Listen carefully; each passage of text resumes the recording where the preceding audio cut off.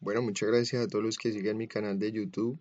En este video les voy a dar un recorrido por una de las emblemáticas casas del Capo Miguel Rodríguez, el cual siempre ha habido un mito de un túnel donde se dice que el túnel atravesaba la calle y los voy a dejar con el video del recorrido de toda la casa.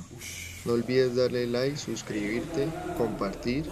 En la parte de abajo les voy a dejar más links de las casas abandonadas. Toma una Dale like fotos y suscríbete. y yo grabo el video.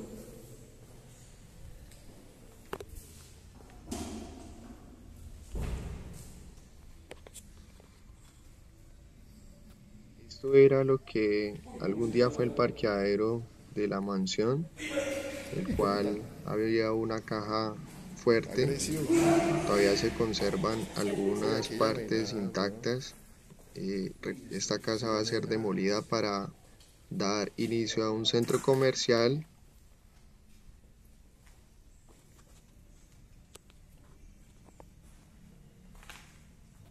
Esta es la entrada principal de la casa desde la parte de adentro.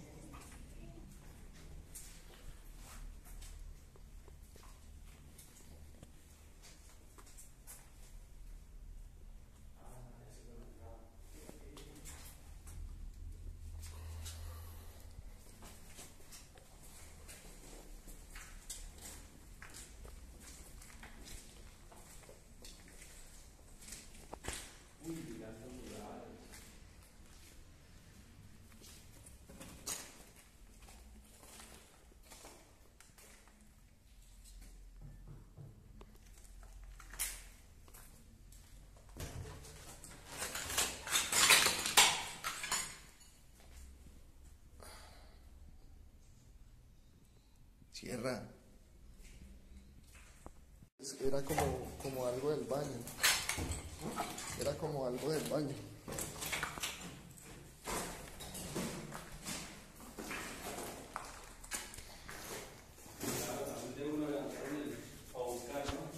Ah, no, es que como esto lo están, esto es para desarmar todo esto, sí. Entonces, o sea, esto lo...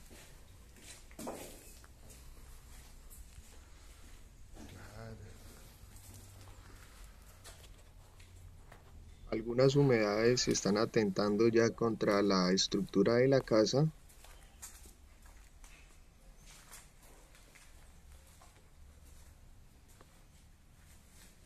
Esta es una bañera principal, la cual el mito del túnel se encontraba debajo de ella. Algunas partes con algunas humedades, algunos espacios confinados en esta casa, y fue una casa donde sirvió de Era el esparcimiento, túnel. donde también tiene una cancha con una pista Abajo, mira. de atletismo. Y creo que iba hasta afuera.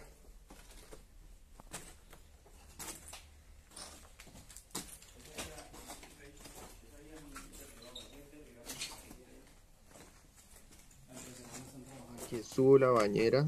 Esta es la boca del túnel donde ya ha sido tapado. Y vamos a proceder con el otro lado de la casa, donde aún se conserva intacto a como era esta mansión.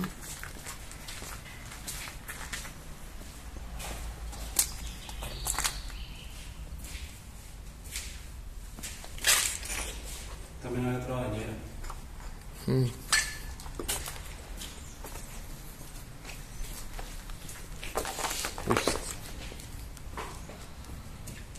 Dos piscinas, quieto.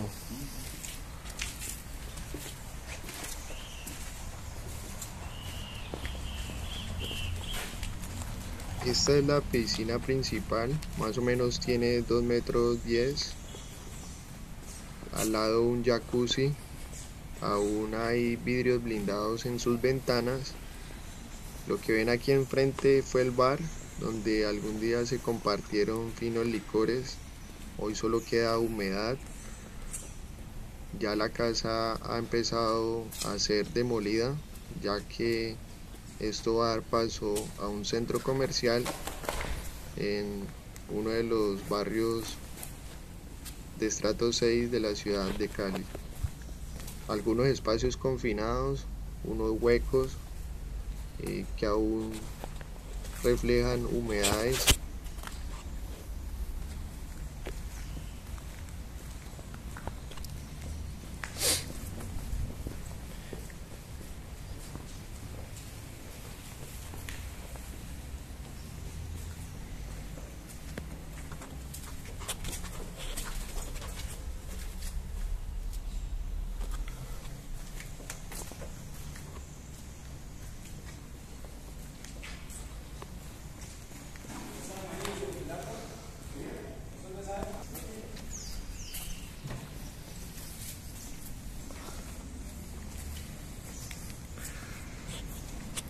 Unas paredes recubiertas aún con mármol se encuentran desde la fecha, unas partes totalmente azulejadas.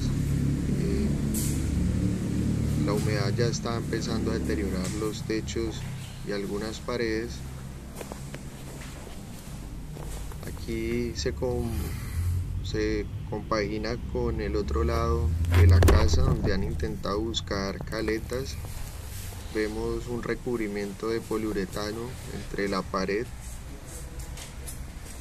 algún mármol de la época. Vemos que las humedades han empezado a aparecer.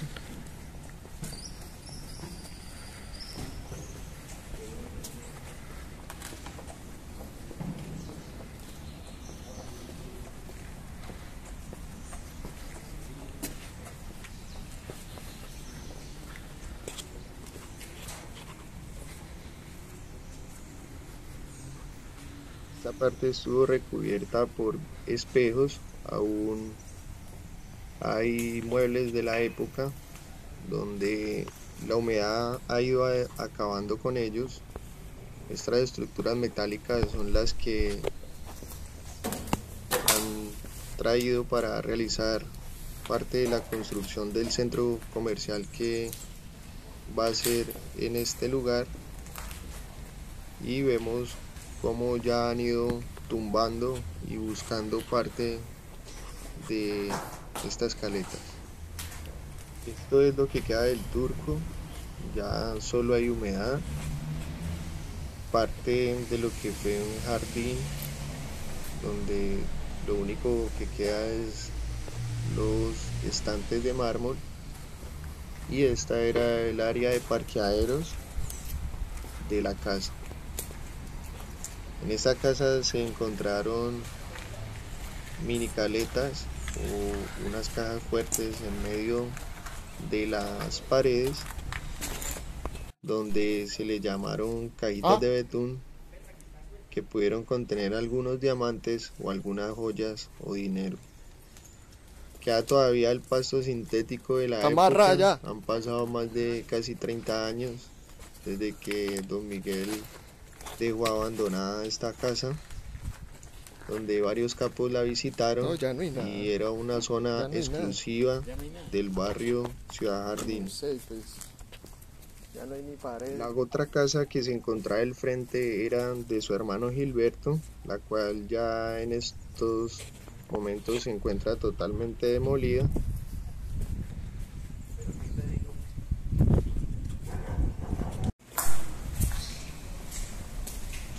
Podemos ver que aún se conserva el mármol rosado de la época. Esta es una parte donde está todavía intacta. Aquí ya algunos bultos para la posible remodelación que va a tener, donde parte de sus paredes está totalmente azulejada.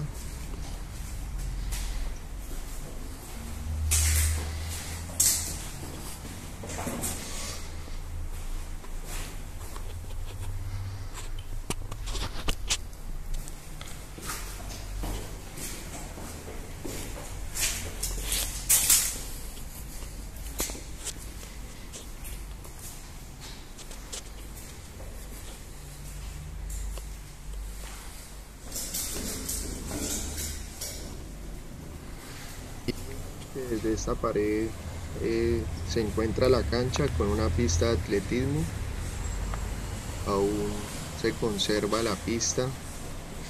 Era una casa de esparcimiento donde esto también sirvieron como duchas o camerinos para la gente que la visitaba.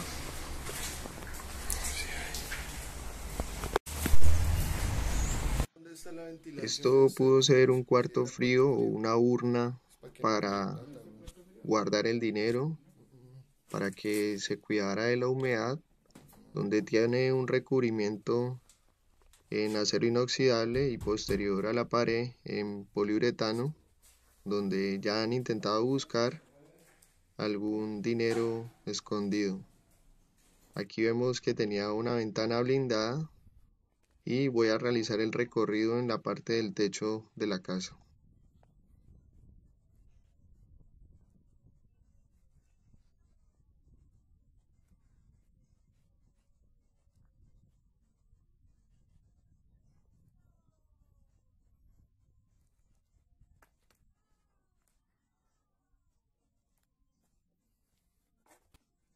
Este era el baño o la parte donde se accedía al túnel, donde desde la parte de arriba también encontré un espacio confinado, el cual hasta el día de hoy no lo habían abierto. Este es todo el techo, el recorrido que se ve de la casa desde la parte alta. Aquí podemos ver el parqueadero, el jacuzzi y la piscina desde acá arriba. La piscina ya hoy en día se encuentra totalmente verde. Aún se conservan las materas. Este es un espacio confinado entre el túnel y una de las paredes, la cual está todavía Las alas. sin explorar. Aquí también encontramos una La moda revista de la de la época, época donde escogían algunos vajillas Chepe o Santa Cruz tiene, lujos que tenía iban a una, llevar la bueno, yo creo, casa, donde hay cubiertas en plata y parte de la decoración que tiene esta casa pudo haber sido algún material para escogerlo mediante estas revistas. Esto fue el parqueadero. Allá enfrente se encuentra otra casa que perteneció a Gilberto Rodríguez y vemos que es una mansión enorme en uno de los barrios exclusivos llamados Ciudad Jardín. No olvides darle like, suscribirte, compartir a este canal.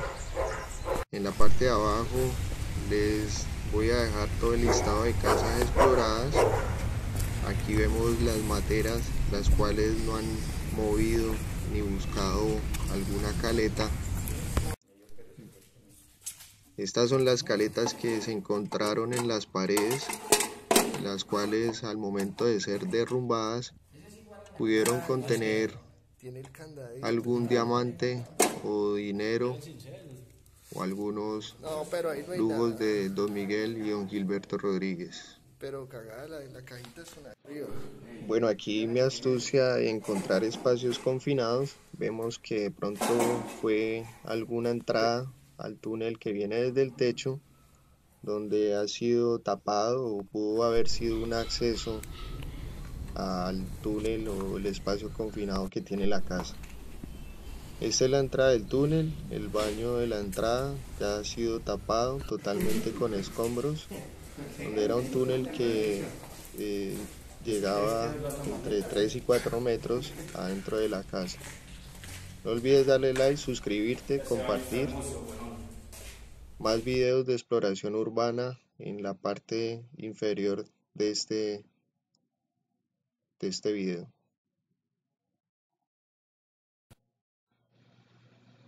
Estas son algunas imágenes del recorrido que realicé en la casa. Esa es la entrada del túnel, donde el túnel más o menos entraba a unos 3,5 metros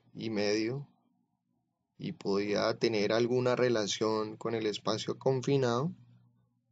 Las caletas han sido encontradas en medio de las paredes donde parecen cajitas militares, donde tenían algunas candado o el bar aún conserva mármol, hay demasiada humedad, algunas baldosas de mármol se conservan, espacios confinados en el techo.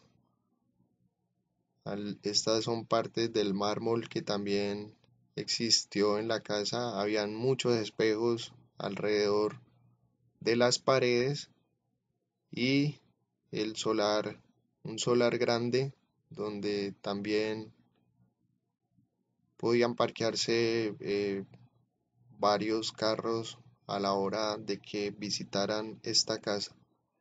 No olvides darle like, suscribirte, compartir. Aquí algunas partes confinadas cerca al bar, donde pudo haber sido una columna hueca de esta casa o parte del bar, donde ya solo quedan recuerdos de lo que algún día compartieron algunos capos de la ciudad de Cali. Esta es la cajita de las caletas donde tenía algo muy peculiar, tenía un tiro y aquí lo que queda parte de la casa o del solar donde hoy en día, como repito, va a realizarse un centro comercial, el cual dará paso a nuevas construcciones en esta parte de la ciudad de Cali.